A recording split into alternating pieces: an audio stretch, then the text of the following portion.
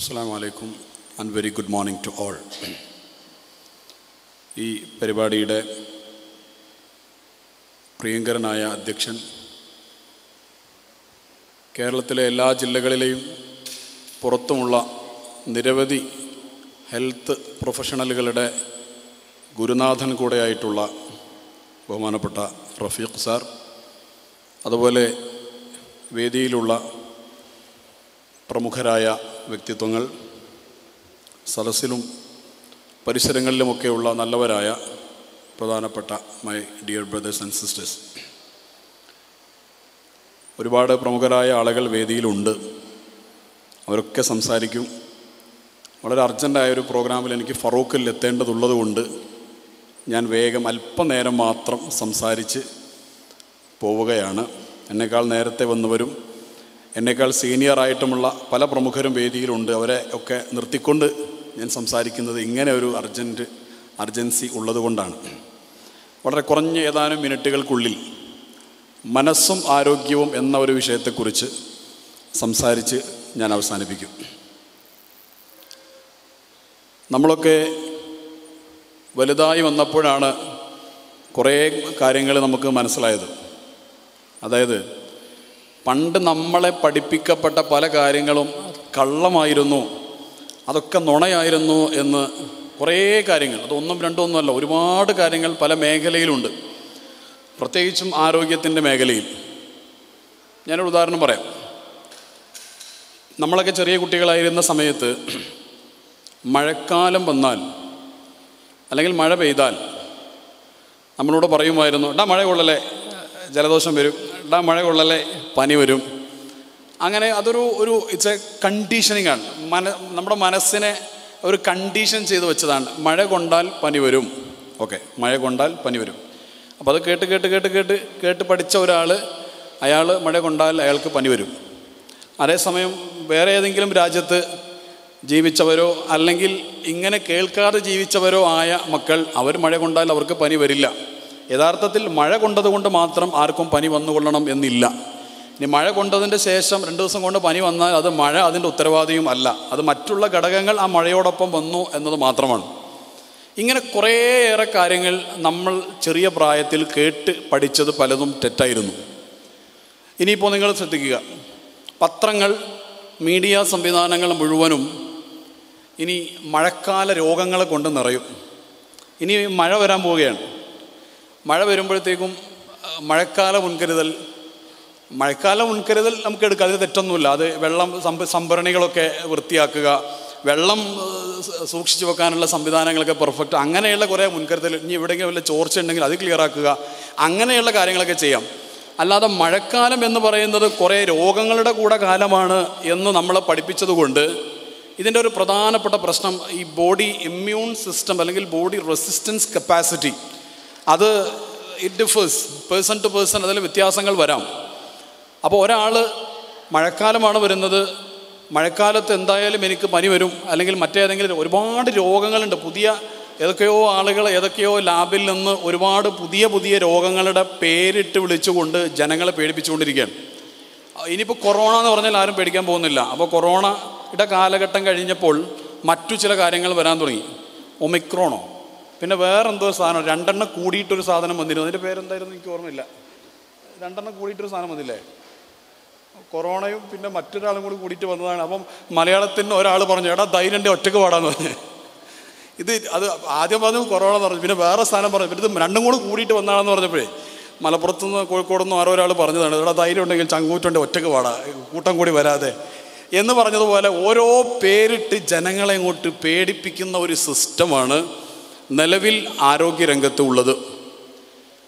അതേപോലെ തന്നെ ഞാൻ എപ്പോഴും പറയുന്ന ഒരു കാര്യമാണ്, ആരോഗ്യ മാസിക എന്ന പേരിൽ നമ്മൾ വായിച്ചുകൊണ്ടിരിക്കുന്ന മിക്കവാറും മാസികകളും വാരികളും ആരോഗ്യ മാസികകളല്ല, അത് രോഗ മാസികകളാണ്.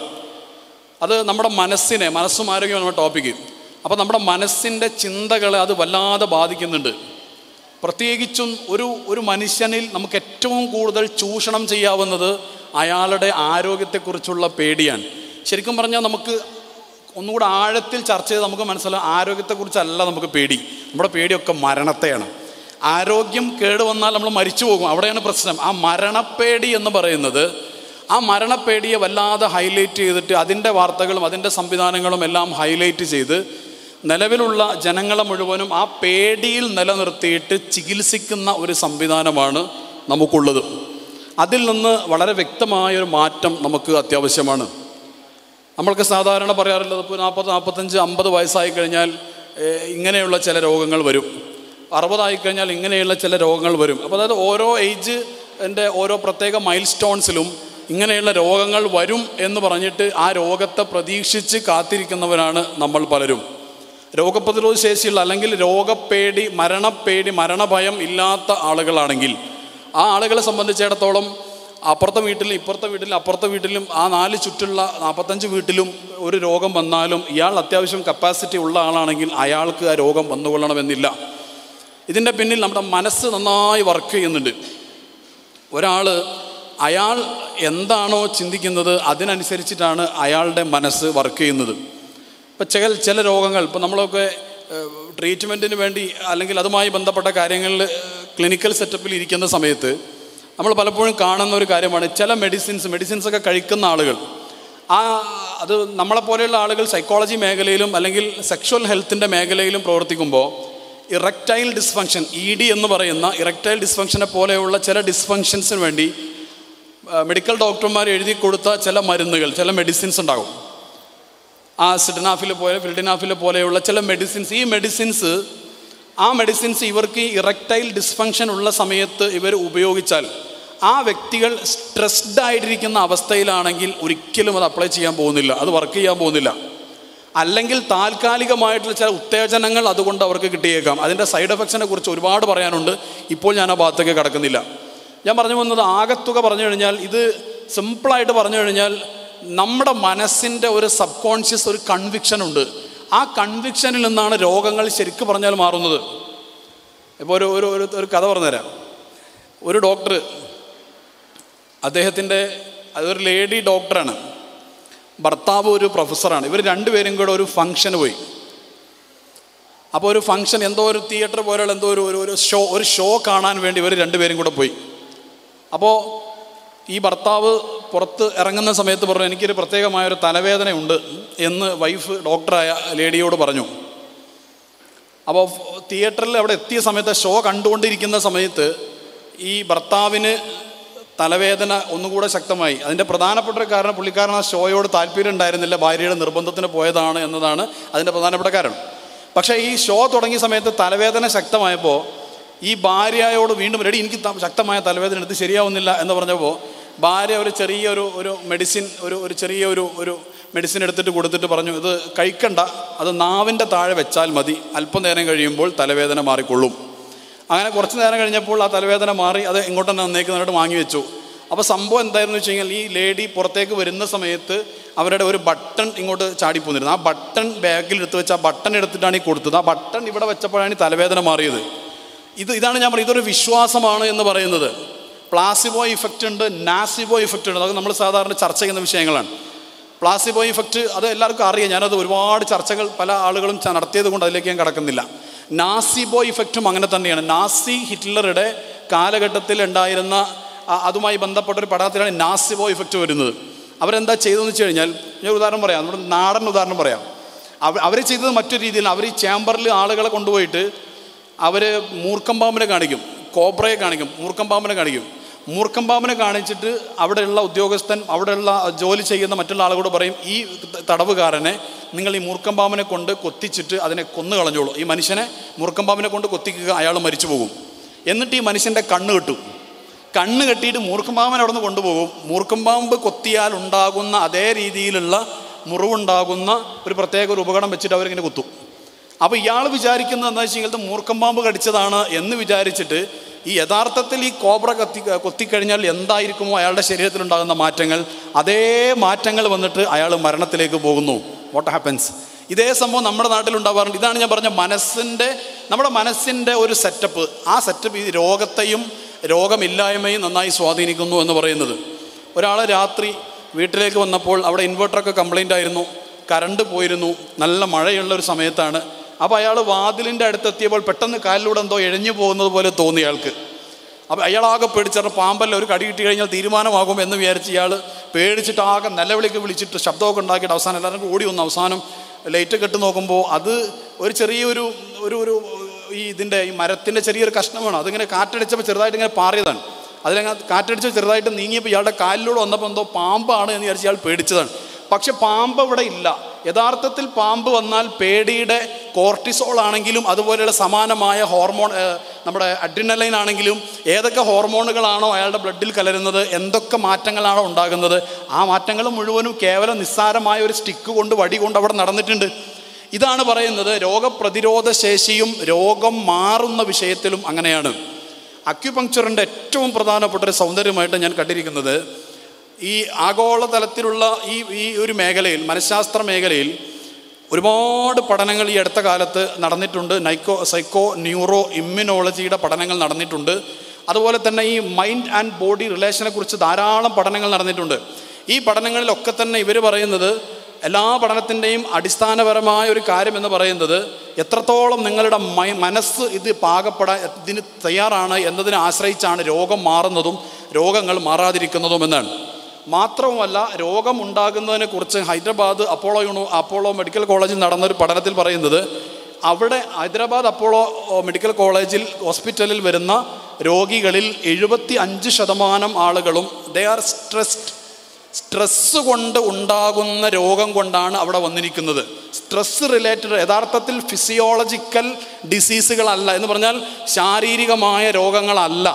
മനസ്സിലുണ്ടായ സമ്മർദ്ദം ഒരു നിശ്ചിത പരിധി കഴിഞ്ഞപ്പോൾ മനസ്സിന് താങ്ങാൻ കഴിയാതെ വന്നപ്പോൾ അത് ശരീരത്തിൽ ഉണ്ടാക്കുന്ന ആഘാതങ്ങളാണ് സൈക്കോസൊമാറ്റിക് ഡിസോർഡറുകൾ എന്ന് സാധാരണ പറയുന്നത്. അങ്ങനെയുള്ള രോഗങ്ങൾക്കാണ് ഇവിടെ ഫിസിയോളജിക്കൽ ട്രീറ്റ്മെൻറ്റ് കൊടുത്ത് ഒരു നിശ്ചിത ഡോസ് കഴിയുമ്പോൾ അതിലും പിടിച്ചു നിൽക്കാൻ കഴിയാതെ അതിനപ്പുറത്തേക്ക് മാരകമായ മരുന്നുകൾ കഴിച്ച് ജീവിക്കുന്ന ഒരവസ്ഥയിലേക്ക് മനുഷ്യൻ മാറുന്നത് അങ്ങനെയാണ്. ഞാൻ പറഞ്ഞു വന്നത്, അക്യുപങ്ക്ചറിൻ്റെ പ്രധാനപ്പെട്ട ഒരു സൗന്ദര്യം എന്ന് പറയുന്നത് മനുഷ്യൻ്റെ ആ മനസ്സുകളിൽ കെട്ടിക്കിടക്കുന്ന നെഗറ്റീവായിട്ടുള്ള സ്റ്റാഗ്നേറ്റഡ് ഇമോഷൻസ് കൂടെ ഡിലീറ്റ് ചെയ്യുന്ന തരത്തിലുള്ള ഒരു സാമ്പ്രദായികമായ പരമ്പരാഗതമായ ചികിത്സാ ഒരു അപ്രോച്ച് ഇതിനകത്തുണ്ട് എന്നുള്ളതാണ്. ഇതിൽ യോഗയുടെ ചില കാര്യങ്ങൾ ഇതിൽ ഇൻകോർപ്പറേറ്റ് ചെയ്യുന്നുണ്ട്. അതേപോലെ തന്നെ പരമ്പരാഗതമായി നമുക്ക് കൈമാറി വന്ന മനുഷ്യൻ്റെ മൂല്യത്തിൽ അധിഷ്ഠിതമായ കുറേ കാര്യങ്ങൾ, ഉദാഹരണം പറഞ്ഞാൽ ഇതിൻ്റെ ട്രീറ്റ്മെൻറ്റിൻ്റെ ഭാഗമായിട്ട് നമ്മുടെ ട്രീറ്റ്മെൻറ്റ് ചെയ്യുന്ന അക്യുപങ്ക്ചറിസ്റ്റുകളായ ആളുകൾ, അവർക്ക് ട്രീറ്റ്മെൻറ്റ് മാത്രമല്ല, ഒരു സൂചി കുത്തി വിടുക മാത്രമല്ല, അല്ലെങ്കിൽ ടച്ച് ചെയ്ത് അല്ലെങ്കിൽ പൾസ് ചെക്ക് ചെയ്ത് ആ ഡയഗ്നോസ് കഴിഞ്ഞ് ട്രീറ്റ്മെൻറ്റ് കൊടുത്ത് വിടുക മാത്രമല്ല ചെയ്യുന്നത്. അവർക്ക് ഇനി രോഗം വരാതിരിക്കാൻ എന്താണ് ചെയ്യേണ്ടത് എന്നതുകൂടെ പഠിപ്പിച്ചു കൊടുത്തിട്ടാണ് വിടുന്നത്. അല്ലാതെ നാളെ അടുത്തൊരാഴ്ച വീണ്ടും വന്നോളൂ എന്നല്ല. അടുത്ത ആഴ്ച വരേണ്ടതാണെങ്കിൽ നിർബന്ധമായിട്ടും വരണം. വീണ്ടും വരുത്തുക എന്നത് ഈ ട്രീറ്റ്മെൻറ്റിൻ്റെ ലക്ഷ്യമല്ല എന്നതാണ് പ്രധാനം. ഇനി രോഗം വരാതെ നിങ്ങൾ ജീവിക്കണമെങ്കിൽ, അതായത് ഒരു രോഗം വന്നു, ആ രോഗം വന്നത് നിങ്ങൾ ഇങ്ങനെയൊക്കെ ജീവിച്ചത് കൊണ്ടാണ്. അപ്പോൾ അങ്ങനെ അല്ലാതെ എങ്ങനെയാണ് ജീവിക്കേണ്ടത്, രോഗം വരാതെ എങ്ങനെ ജീവിക്കാം എന്നത് കൃത്യമായി പഠിപ്പിച്ചു കൊടുത്തുകൊണ്ടാണ് ഒരു രോഗിയെ അവിടുന്ന് അല്ലെങ്കിൽ ഒരു ക്ലയൻറ്റിനെ അവിടുന്ന് പറഞ്ഞയക്കുന്നത്. അങ്ങനെ വരുമ്പോൾ അയാൾക്ക് അതേ കാരണത്താൽ അതേ രോഗം വീണ്ടും വരില്ല. അതാണ് എൻ്റെ പ്രത്യേകത. ഇനി ഇതിൻ്റെ കൂടെയുള്ള മറ്റൊരു പ്രധാനപ്പെട്ട കാര്യം, ആധുനിക പഠനങ്ങൾ മുഴുവനും പറയുന്നൊരു കാര്യം, ആൻഡ്രൂ കോർണിയാസിനെ പോലെയുള്ള, ലൂയിസ് എൽഹയെ പോലെയുള്ള കുറേ ഈ മേഖലയിൽ പഠനം നടത്തിയ ആളുകൾ പറയുന്നത്, ഒരാളുടെ മനസ്സിൽ വേറെ ഒരാളോട് പക ഉണ്ടെങ്കിൽ, വിദ്വേഷം ഉണ്ടെങ്കിൽ, അസൂയ ഉണ്ടെങ്കിൽ അത് അയാളുടെ ശരീരത്തിൽ മാരകമായ രോഗങ്ങൾക്ക് കാരണമാകും എന്ന് പുതിയ കാലത്ത് ഒരുപാട് പഠനങ്ങൾ അവർ കണ്ടെത്തിയിട്ടുണ്ട്. എന്ന് പറഞ്ഞാൽ ഒരാൾ അയാളുടെ നെഗറ്റീവായിട്ടുള്ള ഇമോഷൻ്റെ അടിമയാണെങ്കിൽ ആ നെഗറ്റീവായ ഇമോഷൻ അയാളിൽ ഒരുപാട് രോഗങ്ങൾ, ഇൻക്ലൂഡിങ് ക്യാൻസർ സെല്ലുകൾ, ക്യാൻസർ അടക്കമുള്ള രോഗങ്ങൾ, സ്ഥിരമായി പകയുള്ള, സ്ഥിരമായി അസൂയ ഉള്ള ഒരാളുടെ ശരീരത്തിൽ ക്യാൻസർ ഉണ്ടാവാനുള്ള സാധ്യത കൂടുതലാണ് എന്ന് 30 വർഷത്തെ പഠനം കൊണ്ട് ആൻഡ്രൂ കോർണിയാസ് പ്രൂവ് ചെയ്തിട്ടുണ്ട്. അതേപോലെ തന്നെ സമാനമായ അത്രയും വർഷങ്ങൾ എടുത്തുകൊണ്ട് ലൂയിസ് എൽഹെ അവർ തെളിയിച്ചിട്ടുണ്ട്. അങ്ങനെ ഒരുപാട് പഠനങ്ങൾ ആ മേഖലയിൽ മുന്നോട്ട് വരുന്നുണ്ട്. ഞാൻ പറഞ്ഞു വന്നത്, അക്യുപങ്ക്ചറിൻ്റെ ഒരു ബ്യൂട്ടി എന്ന് പറയുന്നത് അത്തരത്തിലുള്ള, നിങ്ങൾ ആരോടെങ്കിലും എന്തെങ്കിലും പ്രശ്നങ്ങളുണ്ടെങ്കിൽ അതൊന്ന് പൊരുത്തപ്പെട്ടിട്ട് അടുത്ത ആഴ്ച ട്രീറ്റ്മെൻറ്റിന് വേണ്ടി വരണം എന്ന് സാറ് തന്നെ പറയുന്നത് ഞാൻ കേട്ടിട്ടുണ്ട്. അപ്പോൾ എന്താണ് സംഭവിക്കുന്നത്? ആന്തരികമായി ഇൻറ്റേർണലി ആ രോഗത്തിൻ്റെ കാരണങ്ങൾ ഏതൊക്കെയാണെന്ന് ഐഡൻറ്റിഫൈ ചെയ്യുകയും അതിൻ്റെ ഒരു ഇൻറ്റേർണൽ ലെവൽ അല്ലെങ്കിൽ ഒരു സ്പിരിച്വൽ ലെവൽ ഒരു ട്രീറ്റ്മെൻറ്റ് അവിടെ നടക്കുകയും അതോടൊപ്പം തന്നെ എക്സ്റ്റേണൽ ആയിട്ടുള്ള കാര്യങ്ങൾ ലൈഫ് സ്റ്റൈൽ കൊണ്ടുണ്ടാകുന്നത് വേറെ തിരിച്ചറിയുകയും ഇൻറ്റേർണലി എക്സ്റ്റേണലി രണ്ടർത്ഥത്തിലുമുള്ള ട്രീറ്റ്മെൻറ്റ് നടക്കുകയും അയാൾ എന്നേക്കുമായിട്ട് രക്ഷപ്പെടുകയും ചെയ്യുന്ന ഒരവസ്ഥയാണ്. അതുകൊണ്ടാണ് നമ്മുടെ റഫീഖ് സാറിൻ്റെ വെന്നിയൂരിലുള്ള അക്യൂപങ്ക്ചറിൻ്റെ കേരളത്തിലെ തന്നെ വളരെ പ്രധാനപ്പെട്ട അത്രയും സംവിധാനങ്ങളും സൗകര്യങ്ങളൊക്കെ ഉള്ളൊരു ക്ലിനിക്ക് വളരെ അപൂർവങ്ങളിലൊന്നാണ്. അത് ഇനിയും ഡെവലപ്പ് ചെയ്യാനുള്ള ആലോചനയിലാണ് സാറുള്ളത്. അപ്പോൾ അവിടെ വരുന്ന പല രോഗികളും അവിടെ വന്ന് ചികിത്സ ഒരു ഫലം കിട്ടിക്കഴിഞ്ഞാൽ പിന്നെ അവർ കുറേ ആളുകളെ കൊണ്ട് വലിയ വണ്ടിയിലൊക്കെ വരും. അതെന്തിനാ വെച്ചാൽ അവർക്ക് ഫലം കിട്ടിയത് കൊണ്ടാണ്. കാരണം ഇത്രയും കാലം മരുന്നില്ലാതെ ഇതിപ്പോഴും ആളുകൾക്ക് വിശ്വാസമില്ല. പ്രമേഹം കുറേ ഈ ഷുഗർ വന്നിട്ട് ഡയബറ്റിക് ആയിട്ട് അല്ലെങ്കിൽ സമാനമായ മറ്റുള്ള രോഗങ്ങൾ വന്നിട്ട് കുറേ കാലം 5ഉം 8ഉം 10ഉം ഒക്കെ മെഡിസിൻ കഴിച്ച് ഒരു ദിവസം ജീവിക്കുന്ന ഒരാൾ, അയാളുടെ വിശ്വാസം ഈ മെഡിസിൻ ഞാൻ നിർത്തിയാൽ മരണപ്പെട്ടു പോകുമെന്നാണ്. യഥാർത്ഥത്തിൽ ഇയാളെ മരണത്തിലേക്ക് കൊണ്ടുപോകുന്നത് ഈ മെഡിസിനാണ് എന്നുള്ള തിരിച്ചറിവ് അയാൾക്കുണ്ടാകുന്നില്ല. മാത്രമല്ല ഇതിനെക്കുറിച്ച് ഒന്നും അറിയാത്ത ഒരു സാധാരണക്കാരനായ ഒരാളോട് നിങ്ങൾക്ക് മെഡിസിനൊക്കെ നിർത്തി ജീവിക്കാതെ അയാൾ എന്തെങ്കിലും അയാൾ ചെയ്യുക, മിണ്ടാതെ പോയിക്കോളാം, ഞാൻ ഇതുകൊണ്ടാണ് ജീവിച്ചു പോകുന്നത്. നിങ്ങളല്ല ഇതുകൊണ്ട് ജീവിച്ചു പോകുന്നത്, ഇതുകൊണ്ട് ജീവിച്ചു പോകുന്നത് വേറെ കുറേ ആളുകളാണ്. അത് കുറേ ആളുകൾ ഇതിൻ്റെ ബാക്കിലുണ്ട്. അപ്പം നിങ്ങൾ ജീവിച്ചു പോകുന്നത് ഇതുകൊണ്ടല്ല, നിങ്ങൾ ജീവിച്ചു പോകുന്നതിനെ തടയുന്ന കാര്യമാണ് ഇത് എന്നവരെ ബോധ്യപ്പെടുത്തി കഴിഞ്ഞിട്ട് ഞാൻ എത്രയോ ആളുകളെ പറഞ്ഞയച്ചിട്ടുണ്ട്. അവസാനം ഇവർ മെഡിസിനൊക്കെ നിർത്തിയിട്ട് ഇങ്ങനെ ആരോഗ്യത്തോടെ ഇങ്ങനെ നടന്നു വരുന്നത് കാണുമ്പോൾ ഒരു വല്ലാത്ത സന്തോഷമാണ്. കാരണം അവർ പറയുകയാണ് മെഡിസിൻ നിർത്താൻ പറ്റുമെന്ന് ഈ ജന്മത്തിൽ ഞാൻ വിചാരിച്ചിട്ടില്ല, മെഡിസിൻ നിർത്താൻ പറ്റും. കാരണം എന്താണെന്ന് വെച്ച് കഴിഞ്ഞാൽ ഈ മെഡിസിന് ഇത്തരത്തിലുള്ള ഈ ഒരു ഇമ്മ്യൂണോ സപ്രസീവ് ഒരു ട്രീറ്റ്മെൻറ്റ് മെത്തഡോളജിയാണ് ശരിക്കും പറഞ്ഞാൽ ആധുനികം എന്ന പേരിൽ അവതരിപ്പിക്കപ്പെടുന്ന മെത്തഡോളജിയിൽ ഉള്ളത്. അത് ശരിക്കും ആധുനികം അല്ല. ശരിക്കും ആധുനികം നിങ്ങളൊന്ന് ആലോചിച്ച് ഒറ്റ ഉദാഹരണം പറഞ്ഞാൽ അത് മനസ്സിലാവും. ആധുനികമാണെങ്കിൽ അങ്ങനെയല്ലല്ലോ ആവേണ്ടത്. പണ്ടത്തെ കാലഘട്ടത്തിൽ നമുക്ക് ഹോസ്പിറ്റലുകളുടെ എണ്ണം വളരെ കുറവായിരുന്നു, വളരെ വളരെ വളരെ കുറവായിരുന്നു.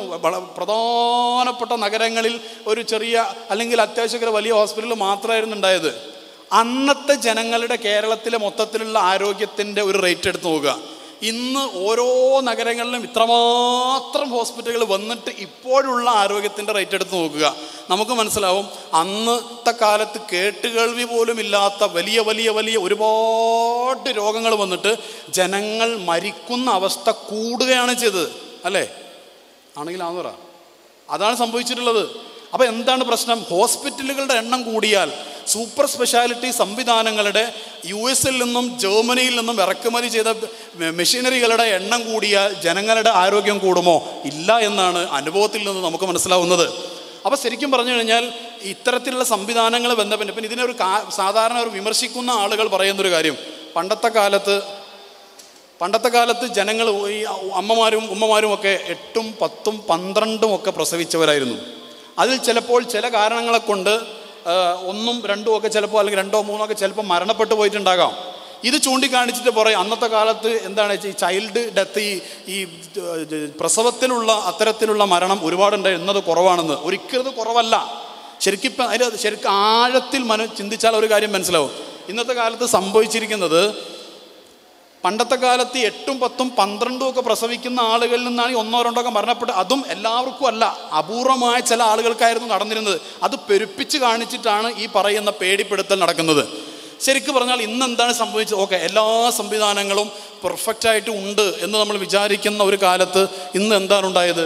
ഇന്ന് ശരിക്കും പറഞ്ഞാൽ നിങ്ങൾ പല വീട്ടുകളിലും പല കുടുംബങ്ങളിലും പോയാൽ ആകെ ഒരു കുട്ടി അല്ലെങ്കിൽ 2 കുട്ടി, അതോടൊപ്പം ഒരു 5ഓ 6ഓ ഒക്കെ അബോർഷൻ നടന്നു കഴിഞ്ഞിട്ടുണ്ടാവും.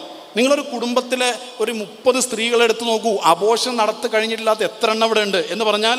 പണ്ട് 10ഉം 12ഉം ആരോഗ്യത്തോടെ സന്തോഷത്തോടെ പ്രസവിച്ചിരുന്ന സ്ത്രീകൾ ഇന്ന് പ്രസവിക്കാൻ കഴിയാത്ത രീതിയിൽ ഒരു പെർഫെക്റ്റായിട്ടൊരു കുട്ടിയെ ക്യാരി ചെയ്യാൻ പറ്റുന്ന ബോഡി ഇല്ലാത്ത ഒരവസ്ഥയിലേക്ക് ഈ മരുന്ന് കച്ചവടത്തിൻ്റെ ഫലമായിട്ട് നമ്മുടെ സ്ത്രീകളുടെ ബോഡി മാറിയിരിക്കുന്നു എന്നാണ് മനസ്സിലാവുന്നത്. അത് അപകടകരമായ അവസ്ഥയാണ്. 5ഉം 6ഉം ഒക്കെ അബോർഷൻ എന്ന് പറഞ്ഞാൽ 5ഉം 6ഉം കുട്ടികളെ ഡെത്തായി പോകുന്നതിന് തുല്യമാണത്. എന്നിട്ട് ബാക്കിയുള്ള കുട്ടികൾ അതിന് കോംപ്ലിക്കേഷൻസ് അങ്ങനെയാണ് കൂടുതലാണ്. മെഡിക്കൽ ഹോസ്പിറ്റലുകളിലാണ് ഒരു യുവതി പ്രസവിച്ച് മരണപ്പെട്ടതെങ്കിൽ ഒരു പ്രശ്നമില്ല. അത് ആരെങ്കിലും എവിടെയെങ്കിലും അല്ലാത്ത വല്ല സംവിധാനത്തിലുമാണ് പ്രസവിച്ചിട്ട് എന്തെങ്കിലും ഒരു പ്രശ്നം വന്നാൽ എല്ലാവരും ക്യാമറ കണ്ണുകൊണ്ട് അവിടെ കാത്തിരിക്കുകയാണ്, അവിടെ പോയിട്ട് പ്രശ്നം ഉണ്ടാക്കാൻ വേണ്ടിയിട്ട്. അതിനെ ഒരു പ്രത്യേക മതത്തിൻ്റെ പേരിലോ അല്ലെങ്കിൽ പ്രത്യേകമായ ഒരു ഒറ്റപ്പെടുത്താനുള്ള ശ്രമങ്ങളും നടന്നുകൊണ്ടിരിക്കുകയാണ്. ഏതായാലും പണ്ടത്തെ അപേക്ഷിച്ച് ഇന്നത്തെ കാലത്ത് ഈ അക്യുപങ്ക്ചർ മേഖലയിൽ ജനങ്ങൾ വല്ലാതെ ബോധവാന്മാരാണ്. ജനങ്ങൾ ഇതിലേക്ക് ഒഴുകിക്കൊണ്ടിരിക്കുകയാണ്. ഇപ്പോൾ ഒരുപാട് ക്ലിനിക്കുകൾ, ഇപ്പോൾ കേരളത്തിൽ അക്യുപങ്ക്ചറിൻ്റെ സംസ്ഥാന സമ്മേളനം നടന്നു. അവിടെ 1300-ലധികം വരുന്ന ക്ലിനിക്ക് ഒക്കെ വർക്ക് ചെയ്യുന്ന 1300-ലധികം വരുന്ന അക്യുപങ്ക്ചറിസ്റ്റുകൾ തന്നെ അവിടെ പങ്കെടുത്തിട്ടുണ്ട്. അത്രമാത്രം വിശാലമായൊരു സമ്മേളനം. ഇനി അന്ന് മന്ത്രി പറഞ്ഞത് കറക്റ്റ് ആണെങ്കിൽ, അദ്ദേഹം പറഞ്ഞ ആ രീതിയിൽ അദ്ദേഹം മുന്നോട്ട് പോവുകയാണെങ്കിൽ അക്യുപങ്ക്ചറിൻ്റെ ഒരു ജോയിൻറ്റ് കൗൺസിൽ രൂപീകരിക്കും. അതുമായി ബന്ധപ്പെട്ട് സർക്കാരിൻ്റെ എല്ലാവിധ ഒത്താശകളോടും കൂടെ ഇതിൻ്റെ മറ്റുള്ള കാര്യങ്ങളിലേക്ക് പോകുമെന്നാണ് അവർ പറയുന്നത്. അപ്പോൾ ഞാൻ പറഞ്ഞു വന്നത്, ജനങ്ങൾക്ക് പേടിക്കാൻ താല്പര്യമില്ല. ഈ ജനങ്ങളുടെ മരണത്തെക്കുറിച്ചുള്ള പേടിയെ ചൂഷണം ചെയ്തുകൊണ്ടാണ് ഇത്തരത്തിലുള്ള എല്ലാ മരുന്ന് കച്ചവടങ്ങളും അങ്ങനെയുള്ള സംവിധാനങ്ങളൊക്കെ മുന്നോട്ട് പോയിക്കൊണ്ടിരിക്കുന്നത്. അപ്പോൾ ഇതിൽ നിന്ന് നിങ്ങൾ പേടിക്കേണ്ടതില്ല. ശരീരം ചില സൂചനകൾ ചില സമയങ്ങളിൽ കാണിച്ചാലും അത് നിങ്ങൾക്ക് ചില കാര്യങ്ങൾ മനസ്സിലാക്കാനുള്ള ചില സൂചനകൾ മാത്രമാണ്. അപകടം എന്ന് അതിനെ വിളിക്കേണ്ടതില്ല എന്നുള്ളൊരു തിരിച്ചറിവിലേക്കാണ് ജനങ്ങൾ എത്തുന്നത്. അപ്പോൾ ഞാൻ പറഞ്ഞു വന്നത്, മനുഷ്യൻ്റെ മനസ്സിൻ്റെ ഉള്ളിൽ മറ്റുള്ളവരോടുള്ള ദേഷ്യം, ഇപ്പോൾ ദേഷ്യത്തെക്കുറിച്ചുള്ള പഠനത്തിലൊക്കെ പറയുന്നത്, ഒരാൾക്ക് സ്ഥിരമായി മറ്റൊരാളോട് ദേഷ്യമുണ്ടായാൽ, ഒരാൾക്ക് മറ്റൊരാളോട്, ചില ആൾക്കാർ പറയാറില്ല ഞാൻ ഷോർട്ട് ടെമ്പേർഡാണ്. ഇപ്പോൾ നിങ്ങൾ ശ്രദ്ധിച്ചോന്നറിയില്ല, 40 വയസ്സ് 45 വയസ്സ് ഒക്കെ പ്രായമുള്ള ആളുകൾ ഈ അടുത്ത കാലത്ത്, അതേപോലെ അതിന് താഴെ പ്രായമുള്ള കുറേ ആളുകൾ വളരെ പെട്ടെന്ന് അറ്റാക്ക് വന്ന് മരണപ്പെട്ടു പോകുന്നുണ്ട്. അതിന് ഒരുപാട് കാരണങ്ങളുണ്ട്. അതിൻ്റെ പ്രധാനപ്പെട്ട ഒരു കാരണം ഇവരുടെ ഇത്തരത്തിലുള്ള ഇമോഷണൽ സ്റ്റാഗ്നേഷനാണ് എന്ന് പഠനങ്ങളിൽ വന്നിട്ടുണ്ട്. എന്ന് പറഞ്ഞാൽ അവനവൻ്റെ ഇമോഷൻ്റെ അടിമയായി മാറുക. അതിൽപ്പെട്ട പ്രധാനപ്പെട്ട ഒന്നാണ് ദേഷ്യം എന്ന് പറയുന്നത്. അതായത് ഒരാൾ സ്ഥിരമായി ദേഷ്യം പിടിച്ചാൽ അയാളുടെ അഡ്രിനൽ ഗ്ലാൻഡിൽ നിന്നും അഡ്രിനാലിൻ എന്ന് പറയുന്ന എമർജൻസിയിൽ മാത്രം വരേണ്ട ഹോർമോൺ അയാളുടെ ബ്ലഡിൽ കലരും. അപ്പോൾ സ്ഥിരമായി ദേഷ്യം പിടിച്ചാൽ സ്ഥിരമായി അഡ്രിനാലിൻ ബ്ലഡിൽ ചേരും. സ്ഥിരമായി അഡ്രിനാലിൻ ബ്ലഡിൽ ചേർന്ന് കഴിഞ്ഞാൽ അയാളുടെ കാർഡിയാക് മസിലുകൾ വീക്കാകും. അത് പിന്നെയും തുടർന്ന് കഴിഞ്ഞാൽ അയാൾ കാർഡിയാക് അറസ്റ്റ് സംഭവിക്കും, അയാൾ മരിച്ചു പോകും. ഇത് പഠനമാണ്. അപ്പോൾ നമ്മൾ അക്യുപങ്ക്ചറിൻ്റെ ട്രീറ്റ്മെൻറ്റ് മെത്തഡോളജിയിൽ മനുഷ്യൻ്റെ മനസ്സിനെ എങ്ങനെ ശാന്തമാക്കാം, യോഗ, അതിൽ നമ്മൾ പ്രാക്ടീസ് ചെയ്യേണ്ട കാര്യങ്ങൾ എന്തൊക്കെയാണ് തുടങ്ങിയൊരു കൃത്യമായ ലൈഫ് സ്റ്റൈലും കൂടെ ചേർത്ത് വെച്ചുകൊണ്ടാണ് ഇതിൻ്റെ ട്രീറ്റ്മെൻറ്റും ഇതിൻ്റെ പഠനങ്ങളും എല്ലാം നടക്കുന്നത്. എനിക്ക് പറയാനുള്ളത്, ഇവിടെ സദസ്സിലിരിക്കുന്ന അക്യുപങ്ക്ചർ ട്രീറ്റ്മെൻറ്റിൽ നേരത്തെ വന്നവർ, ഒരുപക്ഷെ വന്നവരുടെ ബന്ധുക്കൾ, പ്രിയപ്പെട്ടവരൊക്കെ ധാരാളം ഉണ്ടാകും. ഇതിനെക്കുറിച്ച് അറിയാത്ത ആളുകൾ, കുറച്ചൊക്കെ ഒഴിവുള്ള ആളുകൾ നിർബന്ധമായിട്ടും കോഴ്സ് പഠിക്കണം. കാരണം കോഴ്സ് പഠിക്കാൻ വേണ്ടി ഒരുപാട് മറ്റുള്ള പല കോഴ്സുകളും പോലെ 5-8 വർഷക്കാലം മെനക്കെട്ട് കെട്ടിക്കിടന്ന് അങ്ങനെയൊന്നും അധ്വാനിക്കേണ്ട കാര്യമില്ല. നിലവിലെ സംവിധാനം അനുസരിച്ച് നമുക്ക് ചികിത്സിക്കാനുള്ള എല്ലാവിധ അംഗീകാരവും അനുമതിയുമുള്ള ഔദ്യോഗികമായ സർട്ടിഫിക്കറ്റ് അടക്കം കിട്ടുന്ന കോഴ്സുകൾക്ക് ഒരു വർഷത്തിൽ ആഴ്ചയിൽ ഒരു ദിവസം മാത്രം ഒരു 3-4 മണിക്കൂർ ചെലവഴിച്ചാൽ അക്യുപങ്ക്ചർ, ACCUPR എന്ന് ബോർഡ് വെച്ചിട്ട് തന്നെ ചികിത്സിക്കാവുന്ന ഔദ്യോഗിക എല്ലാവിധ സംവിധാനങ്ങളുടെയും എല്ലാവിധ അംഗീകാരങ്ങളെല്ലാം ഉള്ള സർട്ടിഫിക്കറ്റ് നമ്മുടെ കയ്യിൽ കിട്ടും. അപ്പോൾ അതുകൊണ്ട് റിട്ടയേർഡായി വീട്ടിലിരിക്കുന്ന ആരെങ്കിലുമൊക്കെ ഉണ്ടെങ്കിൽ അവിടെ വീട്ടിലിരിക്കേണ്ട. അത് നമ്മൾ കുറേ വീട്ടിലിരുന്നാൽ വീട്ടുകാർക്ക് ബുദ്ധിമുട്ടാവുകയും ചെയ്യും. കാരണം ഈ റിട്ടയേർഡായിട്ട് വീട്ടിലിരിക്കുന്ന ആളുകൾ, ഗൾഫിൽ കുറേ കാലം ജോലി ചെയ്തിട്ട് വീട്ടിലിരിക്കുന്ന ആളുകൾ, ആ ആളുകളെ കൊണ്ട് വീട്ടിൽ വലിയ പ്രയാസങ്ങളുണ്ട്. അതൊരു പക്ഷേ അവർ മാത്രമാണ് തിരിച്ചറിയാതിരിക്കുന്നത്, അവരല്ലാത്ത മറ്റെല്ലാവരും അത് തിരിച്ചറിയുന്നുണ്ട്. എൻ്റെ അടുത്ത് ഒരു കൗൺസിലിങ്ങിന് ഒരു കുടുംബം വന്നപ്പോൾ പറഞ്ഞു, പിന്നെ പിതാവ് ഗൾഫിലായിരുന്നു കുറേ കാലം, ഇപ്പോൾ 5-8 കൊല്ലമായിട്ട് റിട്ടയേർഡായിട്ട് വീട്ടിലാണ്. അതിൻ്റെ എല്ലാവിധ പ്രശ്നങ്ങളുണ്ട്. കാരണം അദ്ദേഹത്തിൻ്റെ മക്കളുടെ ഭാര്യമാർ ഭക്ഷണം ഉണ്ടാക്കി കഴിഞ്ഞാൽ അത് ശരിയല്ല, പാത്രം കഴുകുന്നത് ശരി, വേറെ പണിയൊന്നുമില്ല. അതായത് ഒരു മനുഷ്യൻ പൂർണ്ണാർത്ഥത്തിൽ നല്ല മനസ്സിൽ എത്തിയിട്ടില്ലെങ്കിൽ പിന്നെ നെഗറ്റിവിറ്റി അവിടെ വർക്ക് ചെയ്യും. And empty mind is devils workshop എന്നാണ്. വെറുതെ ഇരിക്കുന്ന മനസ്സ് ഡെവിളിൻ്റെ വർക്ക്ഷോപ്പായിരിക്കും എന്നാണ്. അങ്ങനെയാണെങ്കിൽ പിന്നെ നെഗറ്റിവിറ്റിയാണ് വർക്ക് ചെയ്യുക. അപ്പോൾ ഓരോരുത്തരുടെ കുറ്റം കാണാൻ തുടങ്ങും. കൊറോണ കാലഘട്ടത്തിലെ കുറേ ലേഡീസ് പറഞ്ഞു, കൊറോണ വന്നെങ്കിലും വലിയ സന്തോഷമുണ്ട്. എന്തേ, ഭർത്താവിനെ കുറേ സമയം സ്വസ്ഥമായി കാണാനുള്ള അവസരം കിട്ടി. പിന്നെ ഉമ്മമാരും അമ്മമാരൊക്കെ പറഞ്ഞു, മക്കളെ കുറേ നേരം വീട്ടിൽ കിട്ടി. സാധാരണ ഭർത്താവ് രാവിലെ ഒരു പോക്ക് പോയി കഴിഞ്ഞാൽ പിന്നെ ഒത്തിരി ലേറ്റായിട്ടൊക്കെ വരുന്നത്, പുള്ളിക്കാരനെ കാണാൻ കിട്ടുന്നില്ല. അപ്പോൾ കൊറോണ വന്നാൽ പിന്നെ ഒത്തിരി സന്തോഷമായി എന്ന് കൊറോണയുടെ ആദ്യ കാലഘട്ടത്തിൽ പലരും പറഞ്ഞു. കൊറോണ കുറച്ചങ്ങോട്ട് നീണ്ടു പോയപ്പോൾ പിന്നെ പ്രാർത്ഥിക്കാൻ തുടങ്ങി, കൊറോണ പോവണേ എന്നല്ല പ്രാർത്ഥന. ഇയാൾ വീട്ടിൽ നിന്നിട്ട് പ്രശ്നങ്ങളുണ്ടാവുന്നു. ആദ്യത്തെ 3 മാസമൊക്കെ ഓക്കെ ആയിരുന്നു. പിന്നെ നമ്മൾ ബക്കറ്റ് ചിക്കനും അതുപോലെ തന്നെ ചക്കൻ്റെ ജ്യൂസൊക്കെ ഉണ്ടാക്കിയിട്ട് ഒരുപാട് കണ്ടുപിടുത്തങ്ങളൊക്കെ നടത്തിയിട്ട് അതൊക്കെ സ്റ്റാറ്റസ് വെച്ചു, അങ്ങനെയൊക്കെ മുന്നോട്ട് പോയിരുന്നു. പിന്നെ ഇന്ന് കാണുന്ന ആൾ നാളെയും അയാളെ തന്നെ മറ്റന്നാളും അയാളെ തന്നെ അതിൻ്റെ അപ്പുറത്തെ ആഴ്ചയൊക്കെ കാണുകയാണ്. അപ്പോൾ മനുഷ്യനാണ്, നെഗറ്റിവിറ്റി വർക്ക് ചെയ്യും. അവസാനത്തെ പിടിച്ചിരിക്കാൻ പറ്റാത്ത അവസ്ഥയായി. അവസാനം കൊറോണ പോകാൻ വേണ്ടി പ്രാർത്ഥിച്ചതിനേക്കാളും ഇയാൾ എങ്ങനെയെങ്കിലും ഒന്ന് വീട്ടിൽ നിന്ന് പോയി കിട്ടണേ എന്ന് പ്രാർത്ഥിക്കുന്നൊരവസ്ഥയിലേക്ക് മാറിയിട്ടുണ്ട്. അപ്പോൾ ഞാൻ പറഞ്ഞു വന്നത്, ഈ വെറുതെ വീട്ടിലിരിക്കുന്ന ആളുകളെ സംബന്ധിച്ചിടത്തോളം 2 പ്രശ്നങ്ങളുണ്ട്. ഞാൻ എല്ലാവരോടും പറയുന്ന കാര്യമാണ്, നിങ്ങൾ 54-ാമത്തെ 56-ാമത്തെ വയസ്സിൽ അല്ലെങ്കിൽ ഗൾഫിൽ നിന്ന് റിട്ടയർഡ് ആയിട്ട് നാട്ടിൽ വന്നാൽ ശതകോടീശ്വരനാണെങ്കിലും ശരി, വീട്ടിൽ ചുമ്മാ ഇരിക്കരുത്. എവിടെയെങ്കിലും ഒന്ന് പോയിരിക്കണം. കാരണം എന്താണെന്നറിയോ, ന്യൂറോ സയൻസിൻ്റെ ഇതുമായി ബന്ധപ്പെട്ടൊരു പ്രധാനപ്പെട്ട പഠനത്തിൽ പറയുന്നത്, നമ്മുടെ സെല്ലുകൾ ധാരാളമായി വരുമെന്നാണ് പഠനത്തിൽ പറയുന്നത്. ഇൻ്റലക്ച്വൽ എക്സസൈസ് പ്രത്യേകം മനസ്സിലാക്കണം. നിങ്ങളെ ഞാൻ തല്ലും എന്നാണ്. പ്രായമായതിൻ്റെ മുമ്പേ, വാക്ക് ശ്രദ്ധിക്കണേ, പ്രായമായതിൻ്റെ മുമ്പേ വാർദ്ധക്യം വന്നതിന് നിങ്ങളെ ഞാൻ തല്ലും. അപ്പോൾ ഈ പ്രായവും വാർദ്ധക്യവും 2ആണെന്ന് മനസ്സിലാക്കാം. പ്രായം എന്ന് പറഞ്ഞു കഴിഞ്ഞാൽ ചിലപ്പോൾ ഇപ്പോൾ നമ്മൾ എത്ര ആളുകൾ നമ്മൾ കാണുന്നുണ്ട്, 80+ ഉള്ള ആളുകൾ, അവർ ആക്റ്റീവായിട്ട് നടക്കുന്നുണ്ട്, അവർക്ക് വാർദ്ധക്യം വന്നിട്ടില്ല, ഒന്നും സംഭവിച്ചിട്ടില്ല അവർക്ക്. അതേസമയം 40-ാമത്തെ വയസ്സിൽ വാർദ്ധക്യം വന്നിട്ട് ജോലിക്ക് പോകാതെ, കുടുംബത്തെ നോക്കാതെ, ഭാര്യയെ നോക്കാതെ ഇരിക്കുന്ന കുറേ ആളുകളുണ്ട്. അതാണ് ആ പറഞ്ഞതിൻ്റെ ഉദ്ദേശം. അപ്പോൾ ഞാൻ പറഞ്ഞു വന്ന് ഞാൻ അവസാനിപ്പിക്കുകയാണ്. ചുരുക്കി പറഞ്ഞു കഴിഞ്ഞാൽ, നമ്മുടെ മനുഷ്യൻ്റെ മനസ്സിൻ്റെ ചിന്തകൾ, ഒരാൾ എത്രമാത്രം സ്ട്രോങ് ആയിട്ടിരിക്കുന്നോ അതിനനുസരിച്ചാണ് അയാളുടെ അയാളുടെ ശരീരത്തിൽ രോഗം വരുന്നതും വരാതിരിക്കുന്നതും. ഒന്നുകൂടെ ഞാൻ പറയാം, രോഗം എന്ന വാക്കിനെ പുതിയ സമൂഹത്തിൽ ഡിഫൈൻ ചെയ്ത് വച്ചിരിക്കുന്നത് തെറ്റായിട്ടാണ്.